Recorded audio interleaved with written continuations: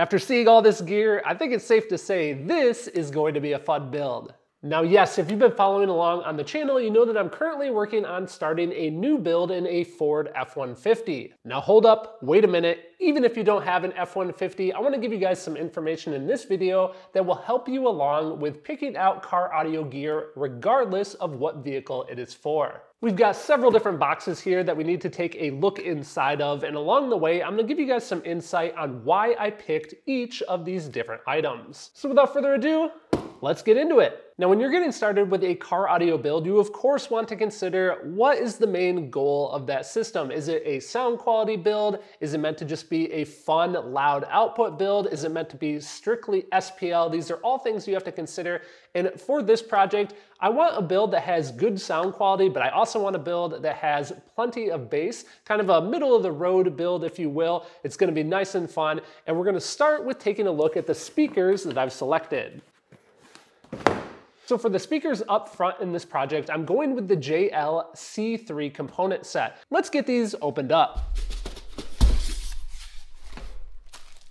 So I've used the C3 component set in several different builds now, and what I really like about it is it's a great mid-budget speaker. Not only does it provide a ton of output and remain crystal clear, it also does a really, really good job at mid-bass. Now, one of the other really unique characteristics about the C3 speakers is these are convertible between a coaxial set, you can see we have the woofer and the tweeter, or we can turn these into a component.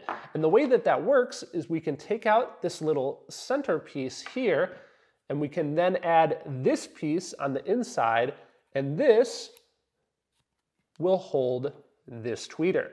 What's nice about that functionality is I feel like you can look at this speaker set as sort of an investment. As an example, in the F-150, we have a door location that I'll be using for the woofers, and then we have a tweeter location up in the A pillar. But that might not be the case for every vehicle. So if I want to invest in these speakers, and let's say that I trade in the F-150 or get rid of it in the future, and I want to use these speakers in another vehicle, and let's say that that vehicle doesn't have a factory location for the tweeter, it's no big deal. I can easily switch these into more of a coaxial style configuration. So of course, along with the mount to mount the tweeter in the speaker, we also get a mount for mounting it into an A-pillar location or into a door panel, whatever other location, if you did want to mount that tweeter separate. And we also get, of course, our passive crossover, which this is up to us if we want to use this or not based on our system design. Overall, with the C3s, a great flexible design, and these are rated at 75 watts RMS, which is going to be perfect with the amplifiers that I'm going to show you guys in a second here. And not only am I going to be running one of these sets up front, I've also got a set for in the back. These will be in that coaxial style configuration that we talked about in the rear doors. Now, as a quick side note, a question that often comes up when we are selecting gear for a car audio system is, how do you know which size speakers are going to fit into the factory locations in a vehicle? You have to not only worry about the actual size of the speaker, but you have to worry about things like the mounting depth of the speaker. Is there enough room, or is the window rolling down inside the door cavity going to hit the magnet? We obviously want to avoid that, so that's why I recommend that you guys check out monthly channel sponsor Crutchfield. So on the Crutchfield website, we can enter the year, make, and model of our vehicle, and then they've done a ton of research that allows us to know exactly which size speakers are going to fit into the vehicle, and if we are upgrading things like the head unit, they will tell us what wiring harnesses we're going to need. They help us out with all the different gear that we need to pick for that exact vehicle. I've used Crutchfield for many, many years, long before I ever started the channel. If you guys want to check them out and get a special offer for you guys, car audio fabrication fans, you can do so here at the link on screen. Now, obviously we need to power all these speakers, so what amplifiers are we using? Let's get these out of the box here. We've got two of these guys here. This is the JL Audio XD200/2 V2. Pull this on out of the packaging. That way you guys can take a look. So the first question, why two channels? Why not a single 4-channel? This is just because right now it's currently 2021. You guys are probably familiar with how there are all sorts of supply chain issues, and the 4-channel amplifier wasn't available, but I was able to get my hands on two of these 2-channel amps really quickly. And these are nice and compact, as you can see. So no big deal there. We're just going to be installing 2 for a total of 4 channels. And the only thing that's really going to change here is I just have to do a little bit more wiring. So these amplifiers will be powering the front and rear speakers. And why did I pick these? Well, first of all, I mentioned that these are nice and compact. These amplifiers are going to need to go behind the rear seat of the truck, so they need to be nice and small, and these should fit really well. Now these amps will produce 200 watts if ran at 2 ohms per channel. In my case, I'll be using a 4 ohm load per channel, which is 75 watts per channel. Are there other 200 watt amps out there that are this size or smaller? Of course there are, but what these really excel at is their sound quality. These have JL Audio's patented NextD switching technology built in, which allows them to be extremely efficient, but also to sound really, really good. These have differential balanced inputs, and we can check that real quick. If we check continuity across the ground terminal here to the outside of the RCA, there is no continuity on those inputs. So what does that differential balanced input mean? That means when we use a twisted pair RCA cable to send signal into this amplifier, we are not going to have any noise coming into the system. This technology rejects alternator whine, it rejects other system noise that is common. This is gonna be nice and noise-free. You can see that the heat sink on the amplifier here is unique. I really like the look of these amps, and this also has advanced thermal rollback protection. That way we can't overdrive the amp. The amplifier will protect itself regardless of how hard we are beating on it, and especially for a system like this where we know we want to play loud and of course clean, we definitely want that little bit of protection for those times that we might be getting a little bit wild. And you'll notice that these ship without the badge on them, and that's intentional because you never know what orientation these amplifiers are going to end up in, especially when they're in a tight spot like behind the seat of a truck. So we can apply that logo after these are installed. That way it's in the correct orientation. Now we of course have the subwoofer amplifier and the subwoofers to still talk about, but we do have to consider how are we going to control the signal that's being sent from our radio to all of these amplifiers. We want to make sure that we have the ability to do time alignment. We want to have equalization on each of these channels, and we want to be able to control our crossovers. So for that, we're going to be using the Audio Control DM810 digital signal processor. So the DM810 here, if you're not familiar with what a DSP is, I definitely recommend that you check out my DSP misconceptions video that I just made. I'll put a link up in the corner of the screen. But this is going to allow me to control that time alignment, crossovers, equalization, all those things I just mentioned. And this gives me 10 total channels of output that I can control. Now, if you've been following along, I plan on using the front speakers using that passive crossover. So that's 2 channels, and then the rear is going to be 2 channels, and then the subwoofers will be 1 channel. So technically I only need 5 channels of control right now,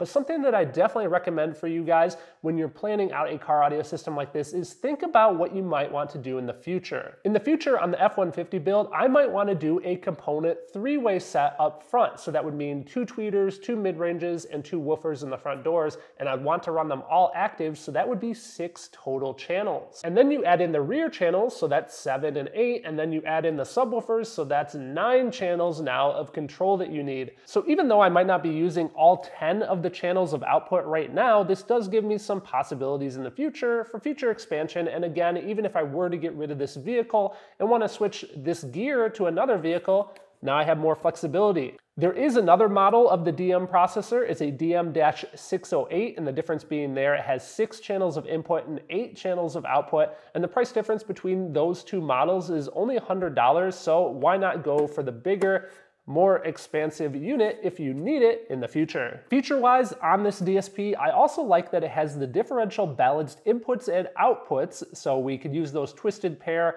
RCA signal cables. We'll be able to stay nice and noise-free. If we look at the packaging here, we can see a screenshot of the program that we use on our computer or on our cell phone or tablet in order to tune this processor, and I really like the design of this program. I find that it's very easy to quickly set up and tune as needed. Now, I've already installed an aftermarket head unit into the F-150, so I don't necessarily need the OEM integration features that this DSP has, but just so that you guys know, this does have high-level inputs, so speaker-level inputs. It does have AccuBass, which allows us to restore that bass that a lot of OEM systems will roll off in order to protect their inexpensive stock speakers, so we can bring that bass back into the fray.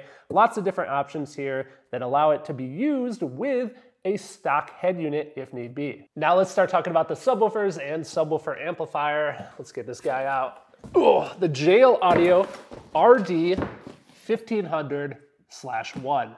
Right off the bat, a unique feature that they advertise here on the packaging is this is not only 1500 watts RMS rated at 1 ohm, it's also that same rating at 2 ohms. So when we talk about that concept of planning for future upgrades and making changes to your system, I really like that feature. As an example, let's say that we have 2 subwoofers right now that we're gonna use this amplifier at 2 ohms at 1500 watts RMS, but let's say in the future that we wanna switch things up and maybe go to some different subwoofers that we wanna have 4 of them, and we still want to keep that 1500 watts RMS. We just have more functionality here for using those different loads. So this amplifier is quite long. After all, it is a 1500 watts rated amplifier, but I do like that it is not very deep in this dimension from here to here. This compact size here should give me some nice mounting flexibility for going behind the seat. Once again, this has JL Audio's NextD switching technology built into it. You can see the little logo for that right there.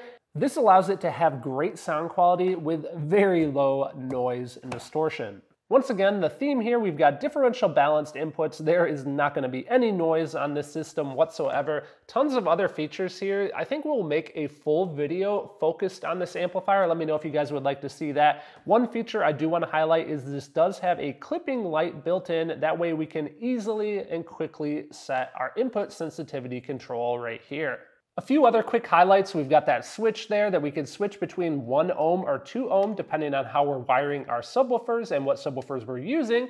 And the plate of the amplifier, once again, has that logo not attached quite yet. We'll attach it once we finalize the install. That way we have the correct orientation. Little details like that, like having a logo upside down, can drive me nuts. So it is nice to have that. Now with 1500 watts of power planned for the subwoofer amplifier, what do you guys think that we're doing for the subs? Let me show you. So we're not doing 1. We're not doing 2. We're not even doing 3. But that's right, you've already guessed it, my friends. We are doing 4 JL Audio 10TW1 subwoofers. Seeing the 4 right here, this is going to be a fun project. We're of course doing these under the seat. I did 2 of these 10TW1s in the recent Wrangler project that we did here on the channel, and that thing slammed and sounded awesome. So I cannot even imagine how 4 is going to be. Let's take a closer look at one of these. So I went ahead and removed one of the grills from these so that we could take a closer look at this subwoofer. But check this thing out. This is what I like to call a true shallow mount subwoofer. And the reason for that is, well, a couple of things. When we look at the back side of the sub here, the first thing you might notice is there's no pole vent in the middle of the subwoofer. A lot of subwoofers will have a pole vent in the backside here to help vent out some of that air and keep things nice and cool. But the problem with that is if there is a pole vent on the back of the subwoofer, you can no longer have something close to that vent because it's gonna block the vent, it's gonna restrict that air. So this is a true shallow mount subwoofer because let's say that this is the inside surface of the box here, we can have this sub nice and close to it. If we look at the side of the subwoofer here, you can see that there are nice big holes here to allow cooling into the voice coil. And this whole design that you see on the inside here, this is part of JL Audio's patented concentric tube suspension design. The main design benefit here is this shifts more of the motor system towards the front of the subwoofer. And by doing that, they can have a much larger excursion. In other words, how far the subwoofer moves in and out within this small space. Now I mentioned I'm gonna be using these under seat in the truck, and that's obviously a really tight, small location. So a couple other design things that are really nice about these. When you look at them from the side, they look rather large, but what you have to understand about the design of this subwoofer is the excursion right here of the subwoofer coming out, it does not extend past this plane. In other words, the excursion never comes out past this point. The reason that's nice to know is when you're building a subwoofer enclosure, and in my case I'm going to be down firing these, we can have these very, very close to the floor of the vehicle without any concern that that subwoofer is going to hit the floor. Another unique design feature, notice that the outside of the subwoofer here, it's squared off on each of these sides. And the reasoning for that is you can take 2 or more of these subwoofers and you can put them right up against each other. You could have these surfaces literally touching each other, and that allows you to fit even more subwoofers within a tight distance. Another cool aspect of this sub, this grill that I took out earlier, they include these grills with the subwoofers. Now, as far as space needed goes on these, for a sealed enclosure, these perform very, very well in only 0.35 cubic feet of air volume. I've already done the calculations, and what that means is I'll be able to fit 4 of these down firing under the seat in the F-150, not even have to do a seat lift, and they're still gonna have enough air volume. And don't be confused, because yes, that is a really small air volume, but these subwoofers are designed to perform in that small air volume. I've heard these before in that really tight air volume, and they have no trouble getting really nice and low, providing tons of low end output. Again, this is going to be a fun one. So of course the next step for this build is we have to get everything installed. We have to figure out what wiring we're going to use for everything, so you can check out some of those related videos here on screen. Next time you need help figuring out what gear will fit your vehicle, definitely check out show sponsor Crutchfield. You can learn more at the link here on screen or down in the video description. A special thanks to them, along with Bart, Mike, Ali, Jerry, Marcos, William, and the rest of the Patreon membership team. A big thanks to all those guys for making these videos possible, and thank you for tuning in and watching.